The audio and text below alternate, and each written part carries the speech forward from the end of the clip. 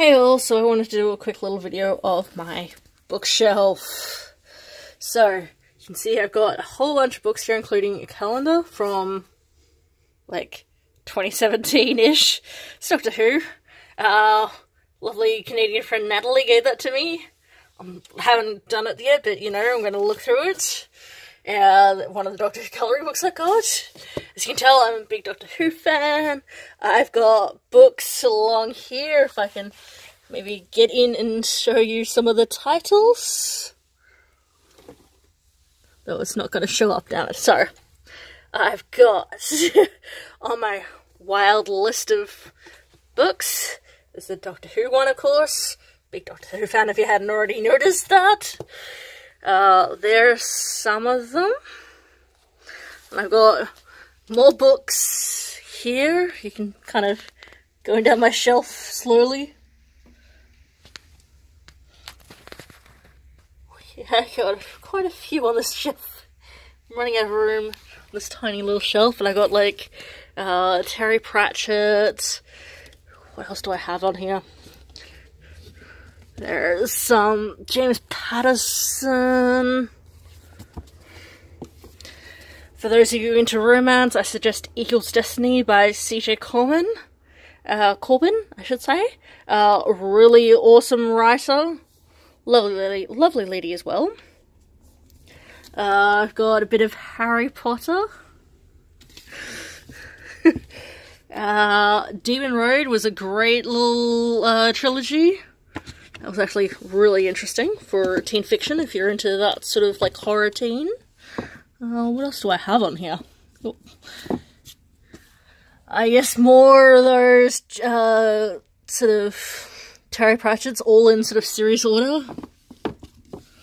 Ready Player One, which was a pretty good book. One of my favourite Aussie authors is, first book, Nevermore.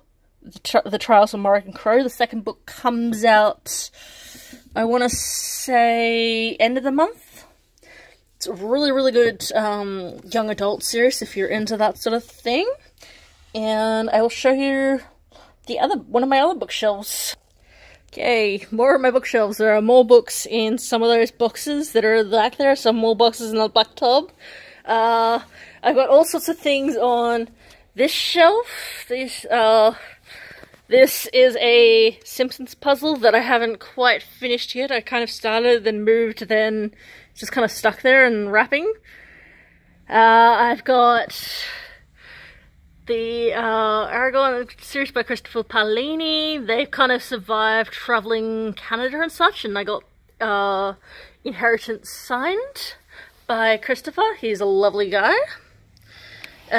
Some of those...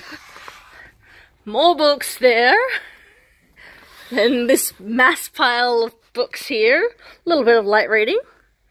More books. You can tell my love is sort of massive.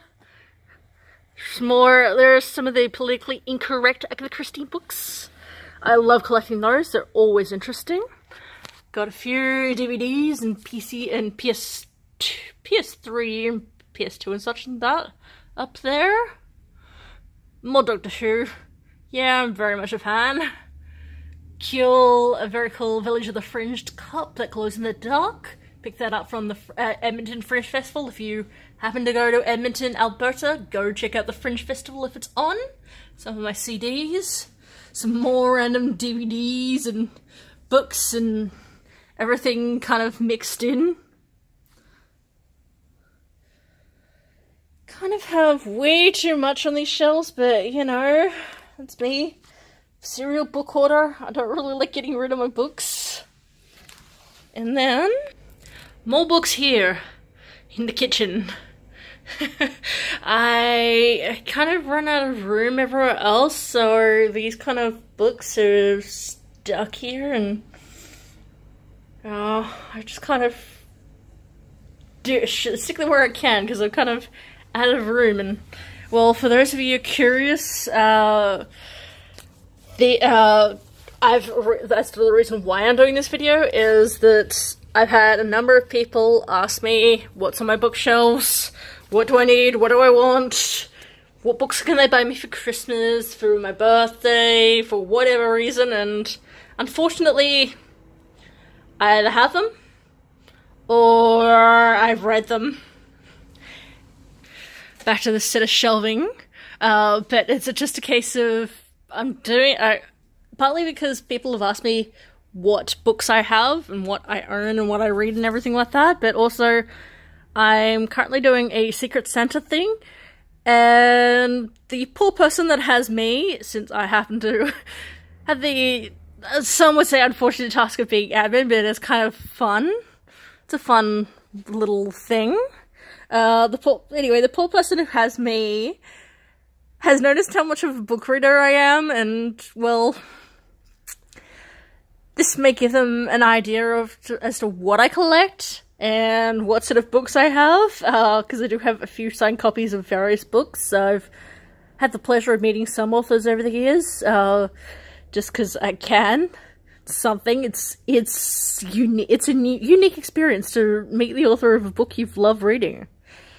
So I hope that to anyone out there who is trying to sort of do something for your friends who happen to be a voracious reader like myself, and for those that don't quite understand voracious, I average 30 books a month. So that kind of gives you an idea as to how much I read. Anyway, I will see you next time for another round of whatever comes up. Till then, bye!